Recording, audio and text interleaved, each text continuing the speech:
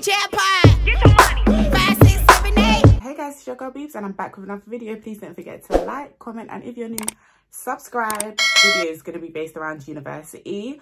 I've previously done a video on this, but I didn't go into that much detail. So now we're going to focus on the University of Northampton, because I know like a few people have reached out to me and asked me like some information more specifically to do with Northampton. So I thought, okay, let me just round it up into like a video, because there's so much videos on like University of Leicester, there's so much on DMU, there's so much on Penn and Canterbury and stuff. So I thought, okay, let me do one for my NM people, you know, shout out to y'all. I say, oh my god, a big congratulations to anyone who is going to university, like, you know, and this is a big huge step, so big up you two times. So I kind of wanted to focus a bit more just on Northampton, what I know from Northampton, my experience. So yeah, and because I've got like a few questions on Northampton, which if you do have any questions as well, please do feel free to like DM me on Insta or reach out to me and stuff. Like I reply and stuff, especially when it comes to uni. So right, boom. So Northampton, the first thing I want to say, yeah, before we get into the University of Northampton, I want to talk about Northampton as a like county. So like what to expect from the area of Northampton.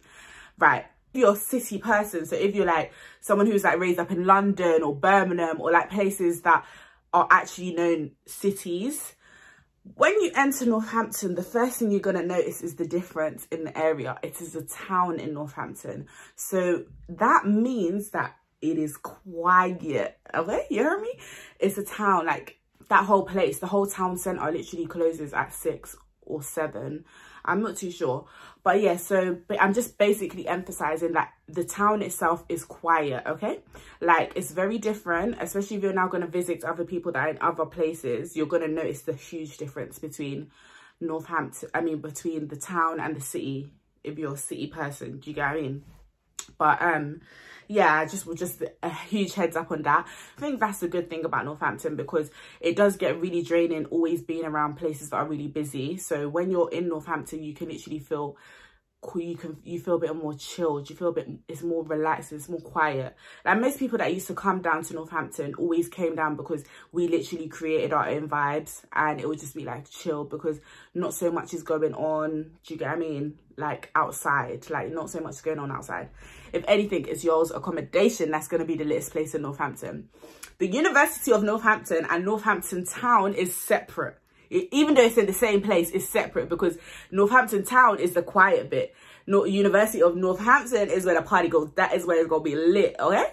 But all the clubs and bars are like closed late, obviously, because they know that there's like university students trying to get you lot lit and stuff. Food shops as well, they open a little bit later as well, so you ain't got to worry about that. That's quite cool. Let me get into accommodation. But specifically, I'm going to go into more details about my accommodation and where I stayed. So, I stayed at St. John's, period, the little bit in Northampton. But obviously, I've left Northampton now. I left Northampton last year. So when I did leave last year, Waterside campus was built. So my last year literally is when Waterside was built. So I know that there's new accommodations there, and it's as good as St. John's. But I'm going to talk about St. John's because I know about St. John's. So yeah, St. John's, it was really nice. It's a nice accommodation. It's really clean. Like, I stayed in the bit where the only thing I had to share was my kitchen. And I was really, really lucky because I was literally around, sorry, I'm drinking Coke, so my tongue is brown. But I came with my cousins.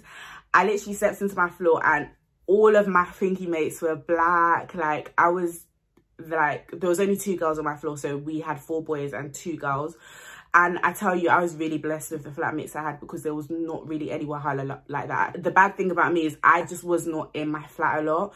And yeah, but one thing I really liked about my accommodation is not only that had like good people, because someone asked me as well, is Northampton diverse? Is really, really diverse. Like, you'll meet a mixture of people. But I just so happened to get into my floor and there was just all black people. Like, the only thing with St. John's is that it's really expensive.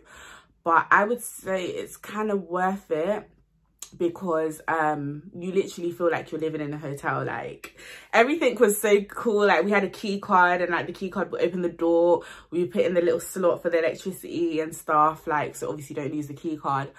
But yeah, it was expensive, but I would say it's comfy. The security, oh yeah, that's another thing. The security didn't play in St. John's, but again, I still think you can kind of slightly baff it, if I'm being honest, because they obviously know that you're uni students. So how are people not going to visit you? How are you not going to have people around and stuff? So I don't know, maybe they've gone a bit more stricter as the years have gone by, or maybe they've gone a bit more lenient. But for my year, I feel like they were still a bit strict, but we still managed to baff it in terms of like bringing people from different unis round and stuff, and like having our guests round. But it's just, again, you just can't be wandering around and stuff because they will find you. So yeah, they have like literally spinny doors where you come in, but be friends with the security. That's the best thing you can do in that place. Yeah, be friends with security, and they'll actually, depending on how the security is, they'll actually like nice you and stuff. So yeah, it was really comfy. And also, if you're the type of person that wants to stick to yourself a bit, St. John's is good as well, because I do know someone who was in 3rd year and stayed in St. John's just to like focus on her work and yeah, not have to worry about people coming in and out of her comm and stuff. But yeah, I like St. John's. Then the next place, I don't know too much about Waterside, but I'm hearing Waterside is like paying as well. It's a nice place too. And I would say stay at Waterside because it is closer to your accommodation. Back when I was in uni, Northampton was at Park Campus, and Park Campus is accommodation. So I literally had either Park Campus or St. John's, and I was not going to do Park Campus. Do you get what I mean? So I had to do St. John's because Park Campus is accommodation. It's the ghetto. It's really the ghetto. Ah, the ghetto. The ghetto. The ghetto. But I don't even want to badmouth it, but it's really, but it's cheap. That's the thing. It's really cheap on that side. But it kind of makes sense because, yo, that accommodation was different. It was really different. But again, it was closer to where the old campus used to be, but now there's Waterside campus. It's like, I don't even know, apparently they still have Park Campus's accommodations. I don't know why they have it there, because now it's even more of a journey to travel. It's not that good accommodation, and then now it's far away. Like, come on. Waterside is looking like it's nice, and apparently the security isn't as tough, like isn't as tight there. Like there's not that much security. But again, I never ever stayed at Waterside. I'm just going based on what I've heard. I would advise staying on Waterside. Now let's talk about like food shopping, because I said I was gonna do little food videos. That's still coming up. I'm still gonna, I want to start from the basics. I think I'm just gonna take it way back to mac and cheese and chicken wings first, because that's a basic, sis. That's a basic, bro. Y'all need to know how to do that one, because the way you're gonna yam up mac and cheese and chicken, yay, you're gonna eat it like no tomorrow. Everywhere you go, even people that say, oh, because we used to do stuff like, well, people in my accommodation used to do stuff like come dine with me and stuff. So I'm telling you, there will be mac and cheese and chicken wings on that table. I know that Morrison's, I think, is the closest thing if you stay at St. John's and if you stay at Waterside. Morrison's wasn't too bad as well. We went Morrison's. Then if you bop a little bit, there's Asda, but Asda's a chop. Asda's where you're feeling nice, or you're the one that's not paying for the shopping. You feel me? What? No, Asda can be your chop, but it's got the sweet quality things. But then there's Aldi and Lidl that's just like, literally, I think you just take a bus, or you can bop if you want to be extra. That's like further up, like towards Avenue Campus. Oh yeah, same with Avenue Campus. I don't know if Avenue still got accommodation there. And Freshers, I've already spoke about Freshers. I told you lot what to do beforehand. Make sure you save your P's, or even get your tickets from now. By the time I upload this video, I want you guys to already have your tickets, because you don't want to get there now and they start telling you 20-30 pounds for a ticket and you enter the rave and it is BS. No way. Go to the bait raves, as everyone would say. Go to the bait. I went to every single Freshers just to get that experience, but some of it wasn't worth it. But I think the experience makes it, just go out for the first week. And you might even go to other, like people might have other motives that don't involve going out. It's chilling in the accommodation, doing your dues, getting to know people, playing some games or whatever. Like, so that might even be more lit than going to the bar or going to the club or whatever the rave is. Do you get what I mean? So mix and match that too, but go to the bait ones. I think, I don't know if this rave is still about, but Insanity is what NN is known for. That rave has got to be like the latest one in NN. I don't know if any other rave in NN that bangs as much as Insanity, honestly, because NN is not like a city centre. Like, another good thing about the University of Northampton is it's not far from other unis. So if you do have a friend like in Leicester, you can literally take a bus, or a train to Leicester, or if you have a friend in Coventry, you can take a train to Coventry, Birmingham. So it's one thing you're lucky about staying in Northampton is that, you know, you can go anywhere from Northampton. Whereas some other unis, it's kind of difficult to go. Do you get what I mean? But yeah, there was just different trains, and the trains are baffable as well still. And like, you know what I mean? I'm not going to talk too much. But yeah, now I'm talking about Northampton. Even though it has so many wayward men, I still really enjoyed being there. I'm not going to lie, I really enjoyed the experience. Obviously, you're going to have bad times, but you're going to have good times as well.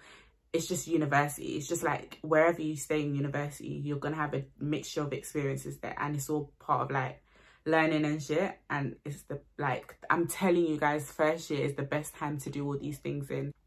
That first month of university is just like you're on holiday. Like, no of exaggeration, it is literally like you're on, you even still think it's summer, but extended summer with freedom. You get to be lit, you get to have fun, you get to do whatever you want to do whenever you want to do it. It's your own space, mental as well as physical space. Like, who doesn't like that? Come on, who does not like that? As I already spoke about this in my other video, because I don't want it to be a thing where I can be very repetitive. So check that video out too. But beg it with your lecturers. I'm not joking. These are the people that are going to mark your work. These are the people that actually give you the questions for your exam and your assignments. Beg it with them.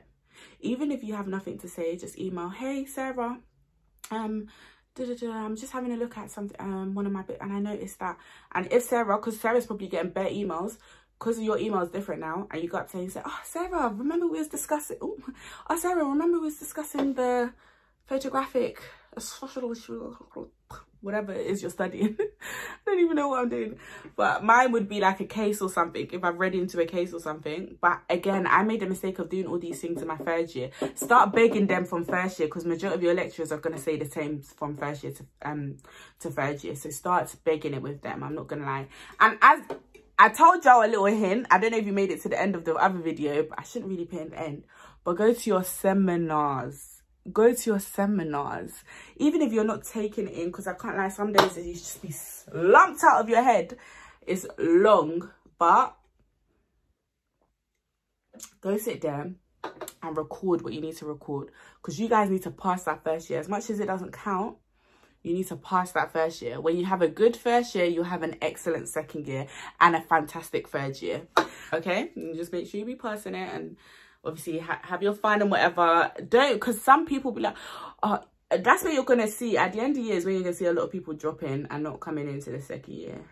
That's where you're gonna see it, because some people let the party life get to them too much and forgot, oh yeah, I'm paying £9 for this shit. Nine grand plus, because maintenance loan, all these other loans that we're given. It's mullah, baby.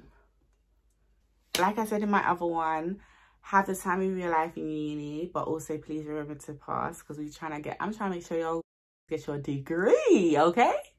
That's why you there. That's why you watching this video, because at the end of the day, you want to make sure it's going to be lit, as well as make sure that you're going to get that degree. And you will. If you're feeling nervous, don't worry. There's like so many other people that are feeling like that too. Join the group chats. Join the WhatsApp group chats. I think they're through Facebook or Instagram, or I don't know, like reach out to all of them. Join it. Even if you're not in it now, wait until you get there. Chat to your neighbours or whoever. Jump into their one or whatever's popping. Just come with a friendly vibe and you'll have the best time of your life. So on that note, I'm going to love y'all and leave y'all. Please reach out to me if you need me. I got y'all. And have the best time of your lives, people. Bye.